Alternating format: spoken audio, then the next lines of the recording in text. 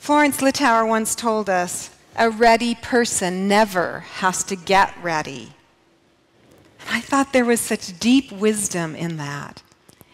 And as I have developed this ministry to visit churches and speak with people about the importance of knowing how to interact with people in their loss, in their pain, in their grief, in their suffering, it occurred to me that many churches are not ready.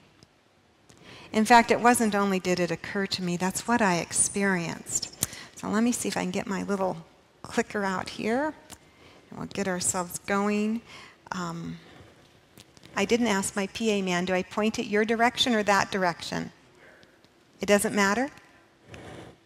Oh, look at that. Okay, we're working. So at one time in my life, I was 28. And when I was that age, we attended the small church in Penn Valley, California at that time. And this beautiful, precious little boy, Dawson Tesla Nicola, was with us, along with his sister Joanna. And yes, Dawson Tesla Nicola was named after his father, the middle name, Stephen Tesla Nicola, who was named after his grandfather, Tesla Nicola, who was named after the inventor, Nikola Tesla. So, some people find that a curiosity and kind of interesting. But when I was 28, and Steve we were together anticipating the death of our son. His leukemia had relapsed, and the doctors informed us that whether we treated with aggressive chemotherapy or whether we did not treat, the end would be the same.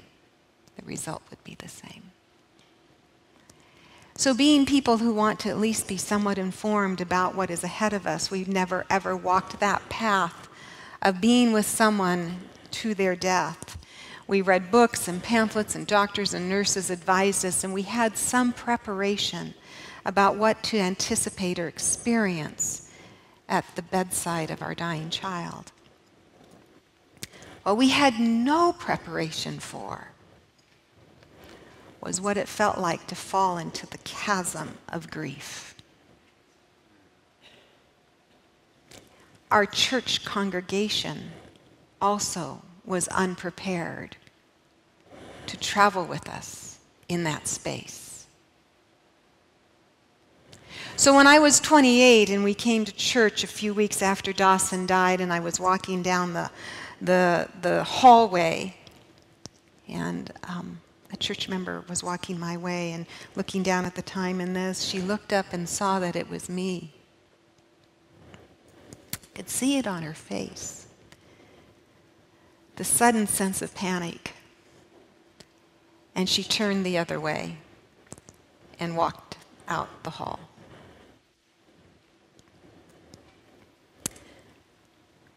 I knew intellectually that she didn't have the skills that she wished and wanted to have, to walk towards me, to embrace me. Now, to be honest, not everyone in our church had that same limited capacity, for there is a wonderful woman who just wrapped her arms around Steve and hugged and cried with him. And so today, it is part of the work that God has called me to do, is to help raise the awareness, because we are called to be comforters. And we've not had the discussion to learn to discover how to do that work, have we? So before we get involved in that, I want to share a little bit about the pain and the struggle, the theological questions that we ask, that we wrestle with when these kinds of experiences occur in our life. And I want to start out with 4 questions. And the first of the 4 questions is, how are we grounded when tossed about in the storms of life? What holds us through that storm? What keeps us from going adrift to sea and never returning? Scripture tells us in Ephesians 3:17, then Christ will make his home in your hearts as you trust in Him. Your roots will grow down into God's love and keep you strong. Now the question is asked, how in the world do people who don't trust in God get through times like this? And we see some of the ways that that happens. Self-medication through drugs and alcohol. Overwork. Finding anything that they can find that will keep them from feeling the feelings and still be able to barely keep their nose above water. But we sit in this house of God this morning, and while I cannot assume that every one of us has a vibrant, alive relationship with Jesus, let's say that that's His plan for every one of us. And if we say yes to that plan, we can have some assurances through the storms of our life that another person who doesn't know Jesus won't have. And so there was one assurance that I had after Dawson died, while all chaos took place in my mind, in my heart, in our lives. There was one thing that I knew for certain. And I'll tell you what that is in a minute. What's the picture that you see on the screen? Does anybody know? I know we're way inland, and coastal strolling probably isn't your Sabbath afternoon activity. But this is a scene of something that you might find on the beach. And you can identify two rocks, yes? You identify the root system holding onto the rocks. And on the top of that root system would be a long strand of seaweed. This root system on that rock is called a holdfast. And have you ever wondered how in the world the seaweed in the ocean, who we know is as tall as this church ceiling is, how does that seaweed, those kelp forests, stay in place? They stay in place because they are rooted to the rock. And the rock has grown into that root system, and that root system has grown into it, and it is called a holdfast. Now, seaweed can be torn apart maybe somewhere up in their branches, but rarely, ever, does the root and the rock ever part.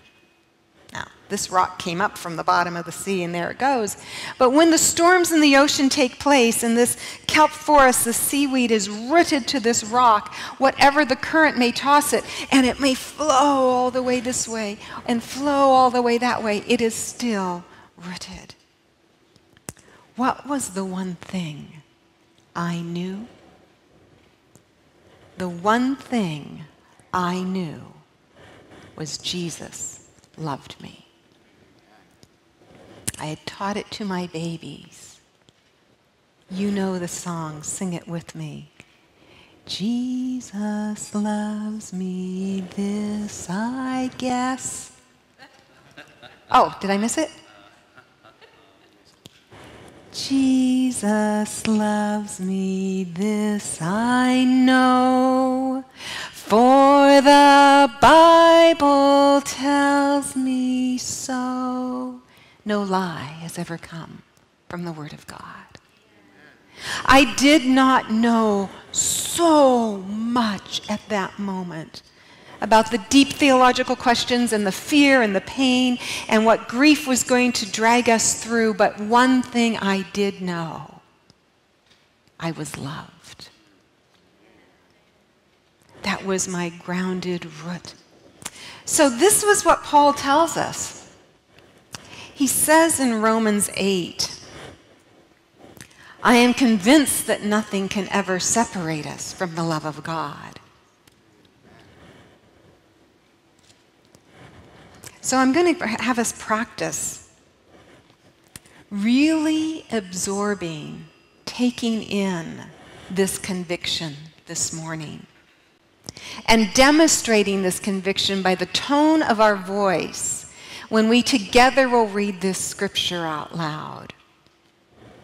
So let's give it a try. And when we get to the word convinced, just the phonetics of that word gives us the capacity to really pronounce it as if it is an unquestionable reality in my life.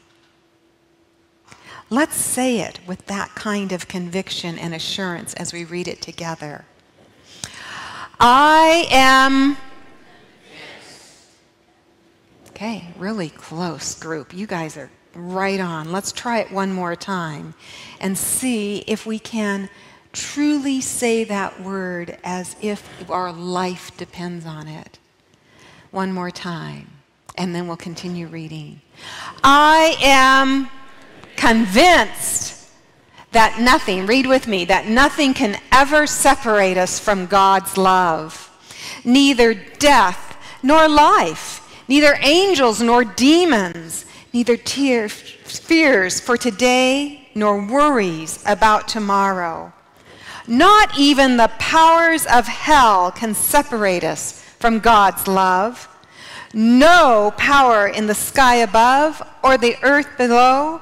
Indeed, nothing in all of creation will ever be able to separate us from the love of God that is revealed in Christ Jesus our Lord. My friends, when the storms of life hit us, I hope and pray that you find yourself grounded in the rock of love.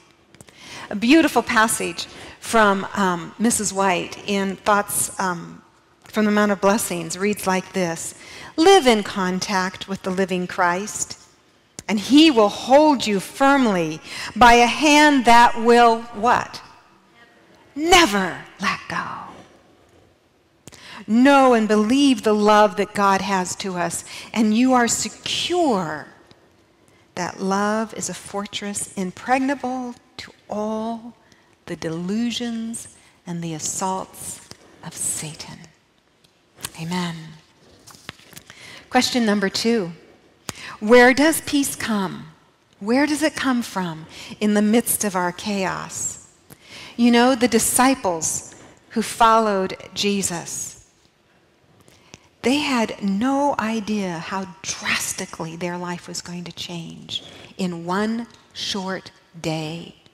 One night they're feasting in the Passover in the upper room, dreaming about the kingdom that was going to come and which place and role they were going to play in.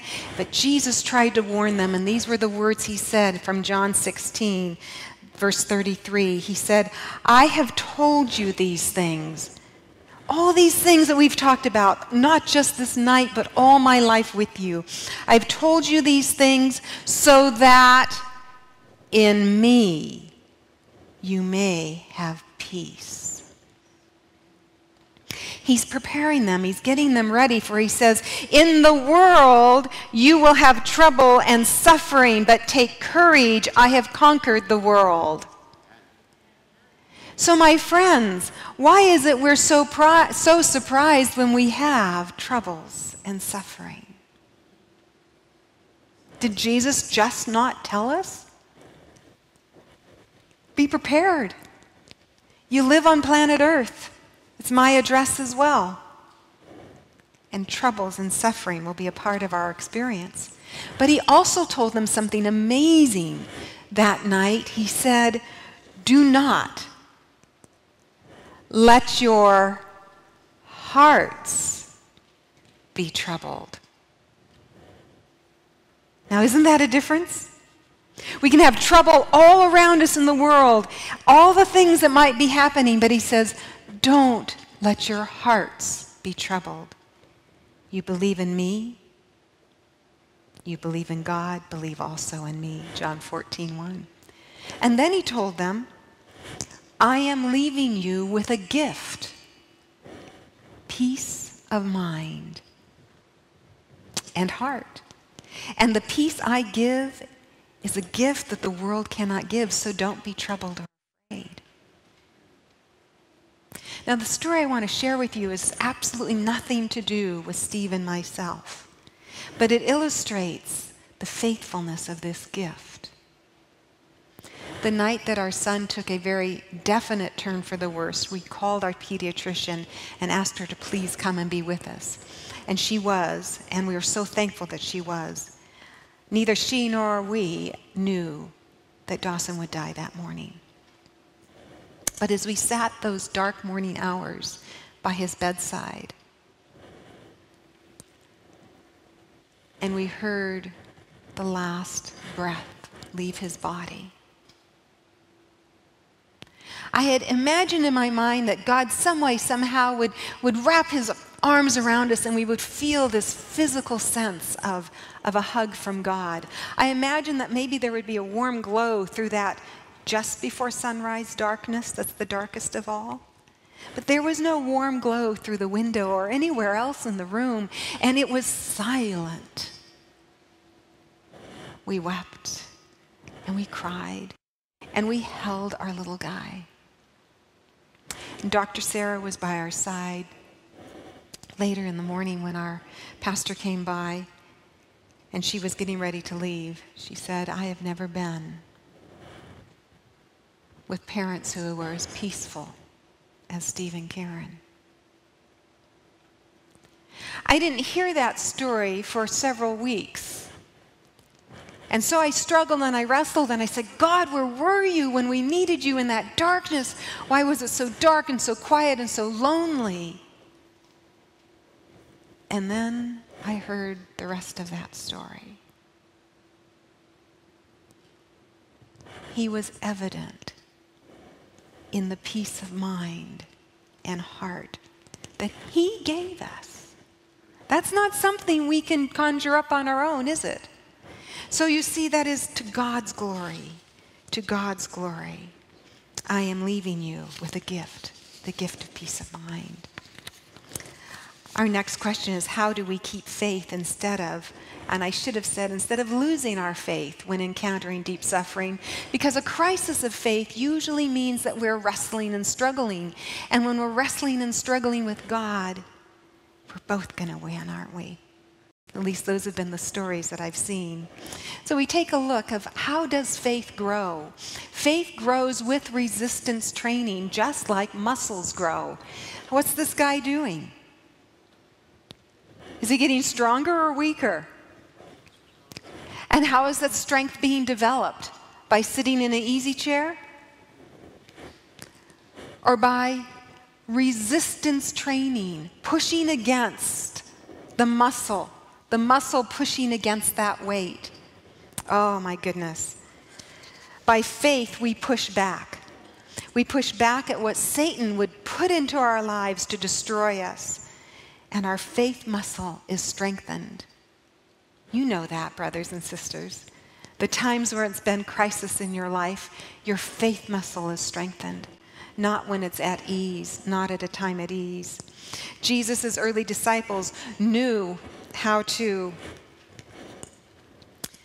their faith had been strengthened, and they wrote about it. And they wrote about it in ways that we rarely talk about it with each other. You know, when we go through a trial and a trouble, we don't say, oh wow, we should really be rejoicing now, shouldn't we? But our model in Scripture tells us that. Consider it, James tells us, consider it a sheer gift, friends, when tests and challenges come at you from all sides. You know that under pressure, your faith is forced into the open and shows its true color.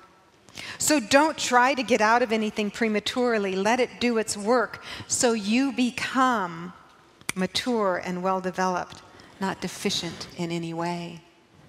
Peter says it this way, in all this you greatly rejoice, though now for a little while you've had to suffer grief of all kinds. Let me clarify, do we rejoice that my son died? No. Do you rejoice that you got in a car accident? No. Do you rejoice that you've gone through a nasty, horrible divorce? No. What are we rejoicing in? That God has never left us. He's given us this peace. And our faith in Him is being strengthened day by day. Because you see, it is of more value in the eternal kingdom of heaven than a church full of gold bars. Are we exchanging in the heavenly currency? Are we settled for a piece of gold? Next question. Is there the possibility that anything good can come from this pain?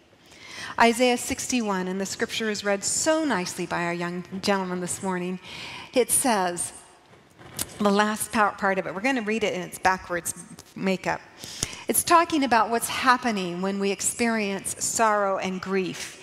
And as we experience the comfort of God, he says, I want to provide for those who grieve in Zion, to bestow on them a crown of beauty instead of ashes, the oil of joy instead of mourning, and a garment of praise instead of the spirit of despair.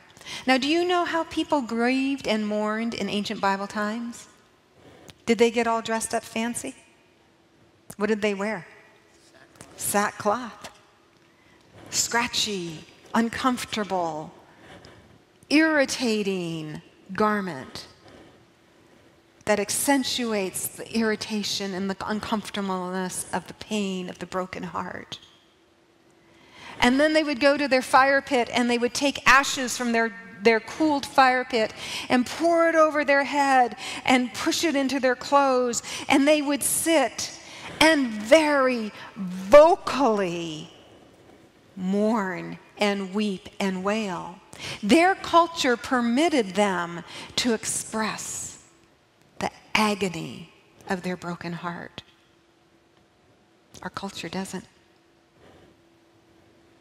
And in that culture, in that picture, in that scene, God promises in Isaiah, I have a way of exchanging those ashes that's all smashed in your head for a crown of beauty. I have the ability to restore the oil of joy in the place of your deep mourning. I will indeed take your garment of heaviness, your spirit of despair, and clothe you instead with a garment of praise. Are these my words? Did we just make this up because we want to believe this? No, this is the message through the prophet Isaiah of how fully God intends to restore the brokenhearted. Isn't it beautiful hope? It is magnificent hope, my friends. And that's why we grieve, but we do not grieve as the world grieves. We grieve with hope. And so it was like this for me. I don't know if it's ever felt like this for you, but after Dawson died, it was as if the devil had put this huge pile of garbage in our yard, in our home. There was no way of skirting around it. The pain was everywhere.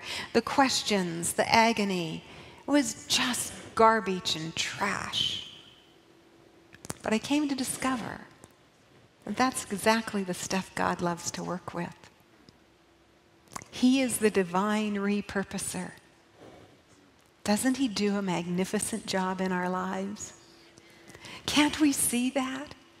Don't we long to just say, okay, you do your work to take my ashes and give me your crown. Take my despair, give me your joy. It's the faithful work of Jesus who will do that. And so then we say, what is this mission of comforting? Will we step into the pain of people around us and know how to bring them the comfort? Well, brothers and sisters, we can't export something we don't have.